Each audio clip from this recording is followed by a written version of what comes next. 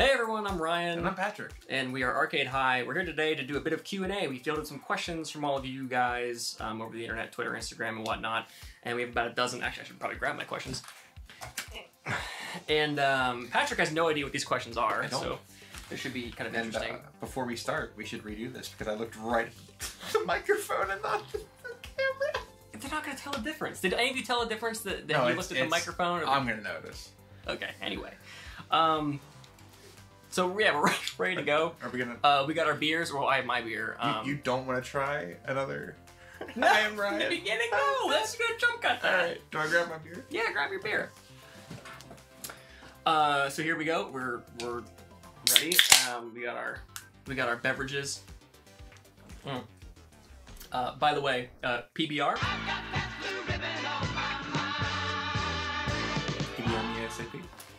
And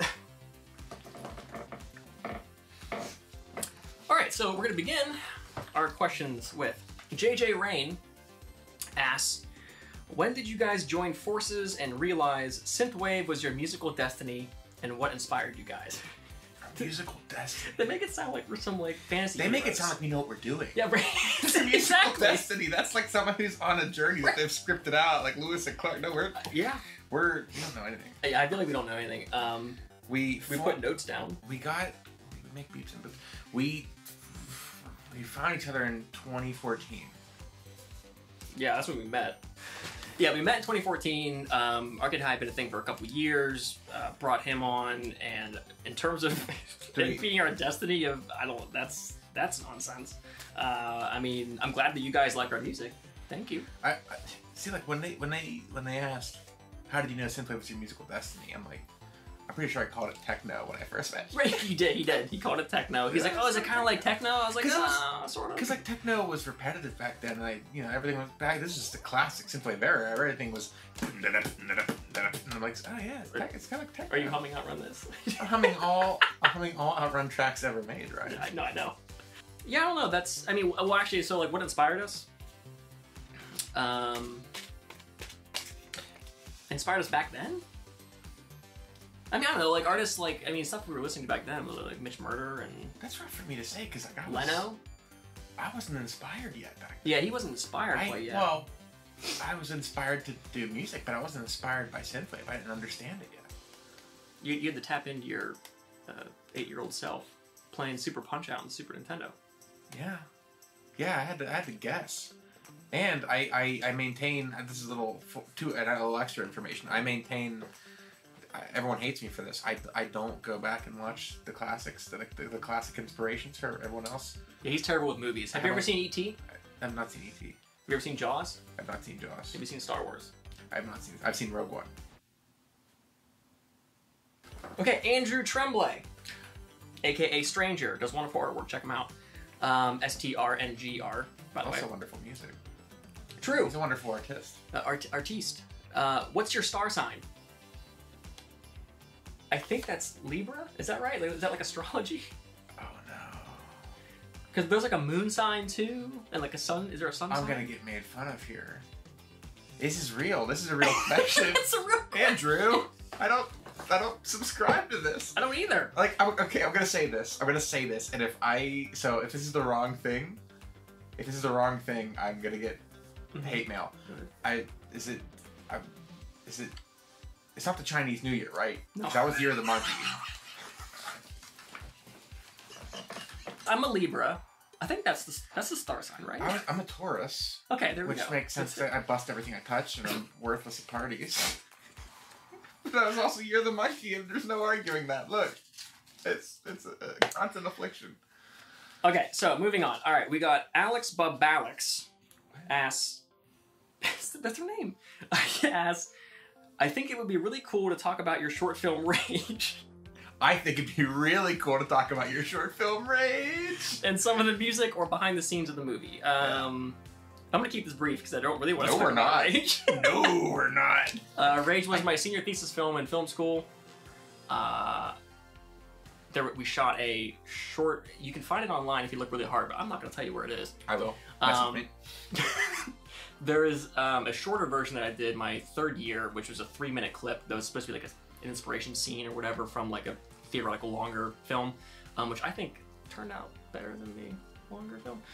But we did a Rage compilation that was on Telefuture Records, and we got some friends to sort of do some tracks for it, like Perturbator and Carpenter Brute. Just saying, the ending scene, where I won't spoil it, but where it fades into the other medium, if you will, and then blasts the drop to Quite Operational. Yes. Quite Operational by Monomer, yeah. Great song. Probably helped get me into your headspace. Because it was a very clear, like, got it. There's a lot of imagery going on right now. Yeah, and it's set just to a good outrun drop. And it's just like chip elements.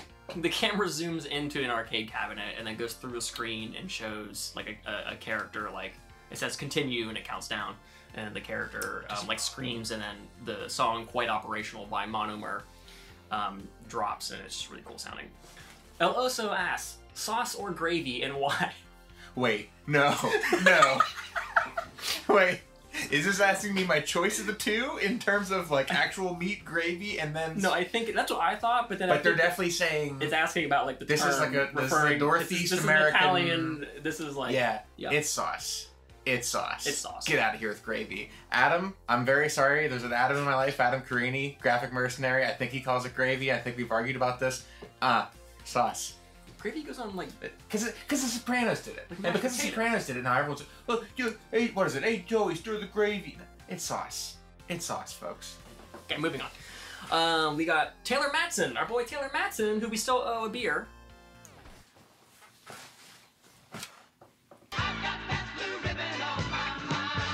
Still know about it, still worrying about it, still gonna get it to you.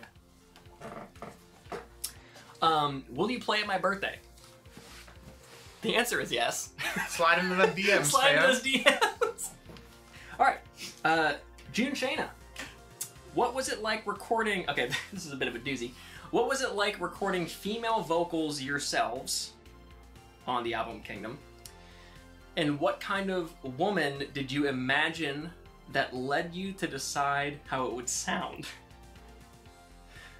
I'm gonna say... Hold on, let me come up for air. Okay. Is June referencing the duets? Yes. That I assume so. That's what I was... Yes. And not Haley Stewart Mecca Maker. Correct. Okay. Correct. That was influenced entirely as a mistake. Not as a mistake. No, I was messing around with a little vocal software. This is vocal now. Little vocal software called Melodyne. Melodyne. And I was ecstatic at how much it could do, and started to say, look, I could even make like a duet out of this. And then Ryan kind of like, you do realize you're working on something bigger than what you're imagining. This could be part of the story we're working for Kingdom, and incorporating this could drive more of the story than you realize. I don't think I had anyone in mind. No, I mean, we just sort of stumbled upon the concept of it. Long story short, so our album from 2016, Kingdom, is sort of like a loose concept album about a guy pining over a girl. He kind of goes mad, loses himself in his own mind in this fantasy world. And so the idea of him kind of pining over this girl, it's like, once we realized that we could have this female vocal sound over top of the vocal that I did for Kingdom and Trace the Map and Ghost Council. Trace the Map.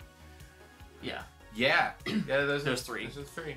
And, hearing that, I think, was sort of this weird inspiration of like, I mean, I don't know, it kind of plays into his weird insanity of like, he's imagining like him and them together, like singing together. And dare I say, like, the less, and this is going to be, I don't think it's a sketchy topic, the less the script the female character was in Kingdom, the better, because it's from his perspective, and he's a creep. Right. And completely delusional, so like, it adds to the idea that like, he doesn't even know who this girl really is. Right.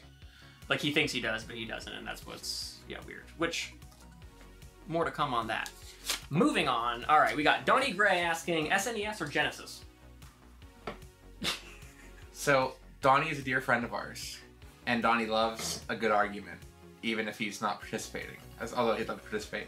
And this question, Donnie, this question was meant to make Ryan and I fight, wasn't it? Because you know the answers. You want to say it on three?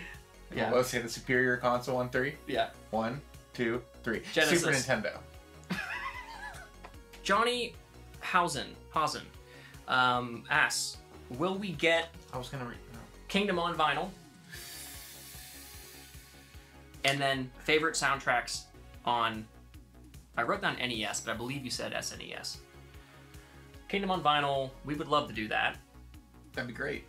Vinyl's expensive. Vinyl's Vinyl takes a lot of very time expensive. as well. A lot of time. Yeah, it's a lot of time. It's like 3 months is fast. 6 months is fast. Well, yeah, technically. But I mean, 6 months is like average turnaround time. It's just expensive to do. Very expensive. Honestly, like if you guys want Kingdom on vinyl, please tell us. Let us know. Because like the more you guys say, hey, we want this, we'll make stuff. We're very slow at coming to an understanding of things. Yeah, we are. Favorite soundtracks on SNES? Super Punch Out. He's a big fan of Super I can hum. Like if you can name one of the fighters, I can hum their, like at least the bass line. To the point where I still have a daydream where I'm going to get a MIDI pickup in a bass so I can make it play like. What's the Hurricane dude? Hurricane. Piston Hurricane. Yeah, Piston Hurricane. What's it? Oh, you're gonna. Oh no, I think it's the. Oh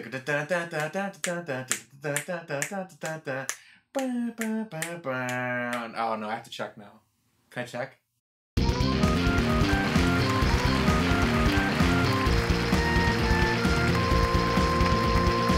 Mine would be Star Fox. Yeah. Star Fox is a really good soundtrack. I mean, Donkey Kong Country is obviously a classic. Yes. But I played Star Fox more. Mountain Weasel. Which software plugins do you recommend for really dark, intense 80s horror movie sounds and synths? Not sure if we're the best people to ask this question, but we will answer it. Serum. Serum. Serum, literally, like... If Serum don't do it... If Serum don't do it, no one don't do it. Yeah, no one... What? No, Serum... Tau Noisemaker?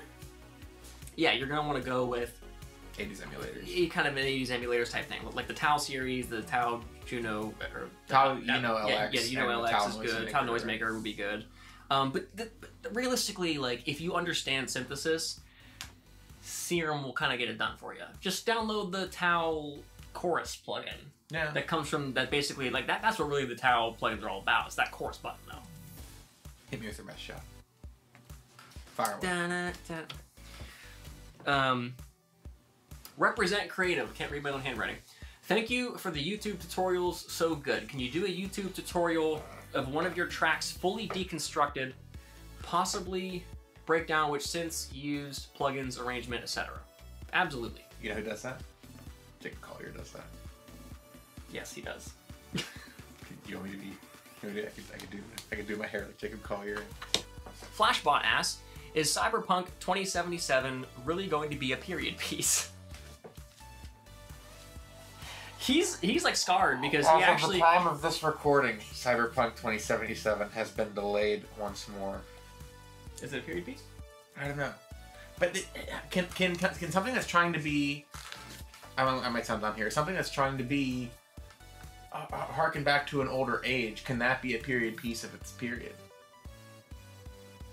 Is Stranger Things a period piece? I think you just broke my mind a little bit. Can you establish an era with a flag from an older that's designed after an older era? No, wait, but it's technically wait, but it can't be a period piece if it hasn't. But it's a period that hasn't. Okay, moving on, Joshographer asks, when performing live sets, how do you decide how much material should be sequenced or tracked ahead of time versus preferred live? P.S. Your set in Orlando, Florida with Time Cop 1983 was great and you brought an incredible amount of energy to the stage. Well, thank you. Thank you. Just to give a bit of some context here, the way we do live sets in a nutshell is I have a launch pad, I have all the stems individually, drums, bass, synths, arpeggiators, etc., on that. I can set them off at any point in time, and I can affect them with a couple different effects on a different controller I have. Patrick has a machine that he's doing effects and playing lead lines from that on his pad. So he's kind of technically playing live stuff when we're doing it over top of the sort of remix tracks that I'm doing. This is going to get real nerdy, but if you're already a fan of Arcade High, I mean, this ain't going to be nothing new to you. I like to think of like a multi-tiered strategy game, and I feel like I'm overseeing a very specific, because I'm doing one solo at a time or one lead line, and I feel like I am an item here, and I feel like you're paying attention to multiple items, and I'm like one of those, and it creates this really interesting dynamic that I thought wouldn't work, but actually is like now one of my favorite things in the world, that like I'm a step underneath Ryan on stage with what's going on, and we kind of rely on, like, we have a thing in our rider we send forward, like this, a lot of acts love to have their music blasting them when they play. We have to be able to yell at each other.